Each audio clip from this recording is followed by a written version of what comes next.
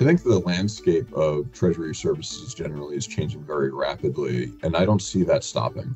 The Digital Integrated Payments Hub is pretty special because when you look at an entity like Conduent, who serves so many different parts of the industry through so many different segments and a lot of different use cases, it's really important to have a centralized stack of the latest digital innovations and payments so you can build an ecosystem that really leverages at scale what you can bring in from the market and leverage it into the different solutions that you bring to your clients. Some of the use cases we're really excited about, if you think on the receivable side at first, something like tolling in the transportation industry, where individuals are loading or preloading stored value balances for their commuter passes for tolling agencies.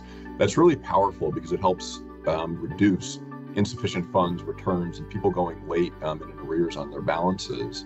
And then on the disbursement side, some of the exciting use cases are some of the government distributions where you look at getting funds into the hands of individuals who need it.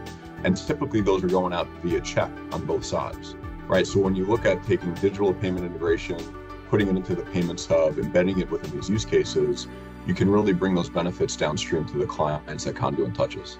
Whether they're the people driving cars through tolling stations, whether they're the people on the receiving end of a government distribution. The fact that most of these capabilities are 24/7, they're instant, they're really embedded in a workflow end to end through an API architecture, the speed, the transparency, the cost around all of that is really optimized.